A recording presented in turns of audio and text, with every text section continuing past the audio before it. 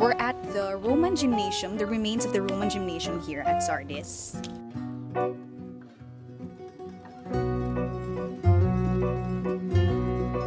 And they were also known as the Dead Church or the Walking Dead Church. They have the reputation of being alive, but they were dead on the inside. Just like the church in Pergamum, the church in Sardis was situated in wealth and splendor, but the morals have deteriorated greatly.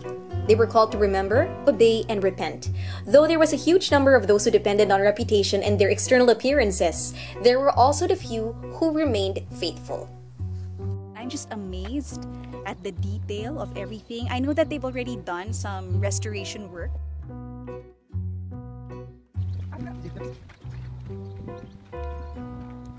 Congratulations! Thank you!